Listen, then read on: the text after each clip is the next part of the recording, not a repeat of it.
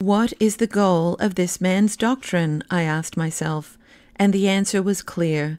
He seeks to undo and wipe out everything that man has accumulated by experience, whatever has been won in the struggle for mastery and supremacy, everything that tradition has ratified, whatever custom and law have validated, everything that has been cultivated and is controlled by institutions, rulers, and spiritual leaders, and to create in their place a new world and a new order founded on diametrically opposed principles.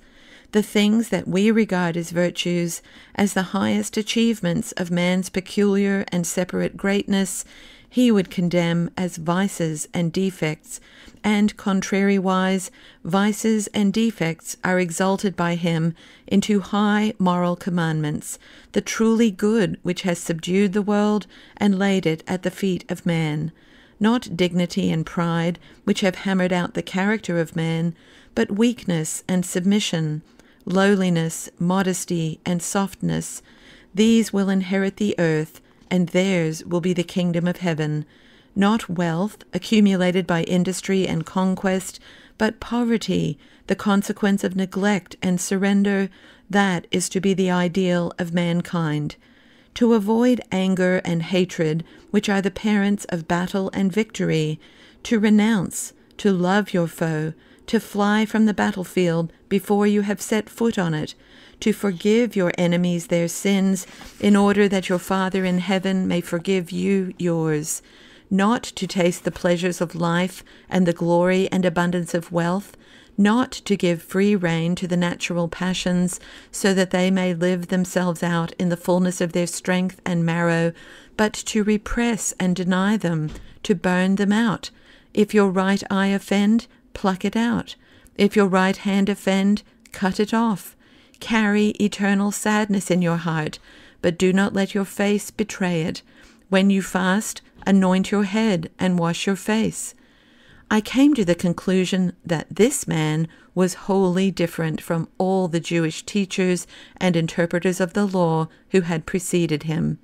Those others applied the law only to the chosen of the people, whose character and condition made them fit for it, while they refused to concern themselves with those that were not of their own. But the doctrine of this rabbi was baited for the simple and credulous of all peoples, even the heathens. For, to begin with, he did not confine himself to the narrow service of their temple and their religious customs, like the high priest and his class. He used words which spread out a net for all men. There are altogether too many Romans susceptible to the mysticisms and spiritual savageries of our conquered enemies.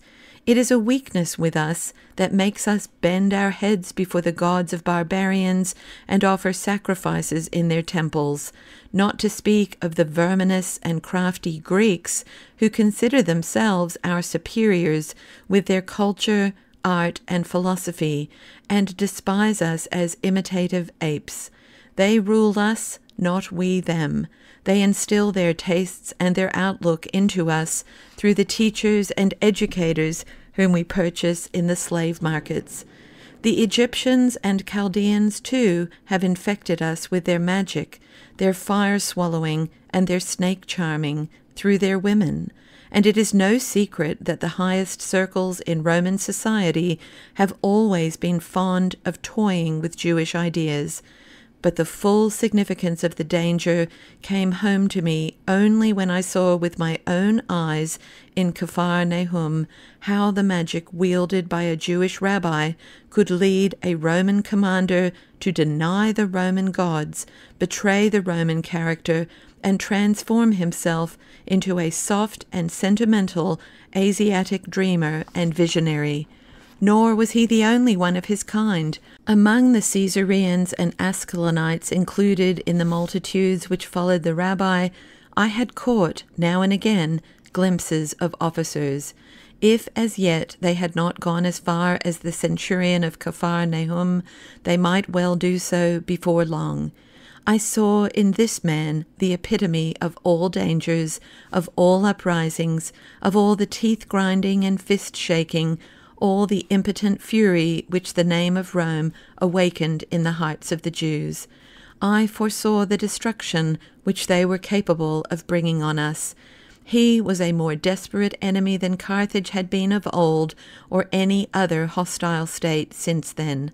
This was the war which Judea had declared on Rome, a war not of the sword, but, to use their phrase, of the Spirit of God.